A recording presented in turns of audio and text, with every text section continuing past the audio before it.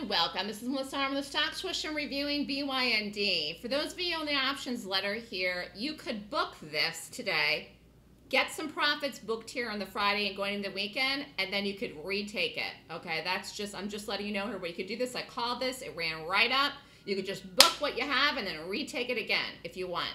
So that's just an idea here. But anyways, I called the 138 calls, and this is having a nice move. I really feel like the possibility is, 140 for this, possibly even over 140. I mean, this is moving higher. I did like it initially this morning, and then the way that it opened was absolutely insane, so we moved off of it.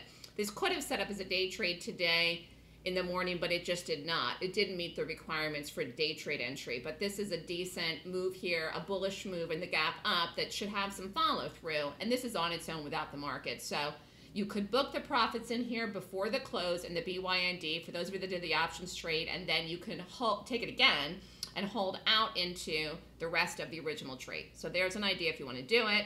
Good luck, and we'll see what happens. And I'm just saying this to book some profits here by Friday into the end of the week. All right, good luck, everybody.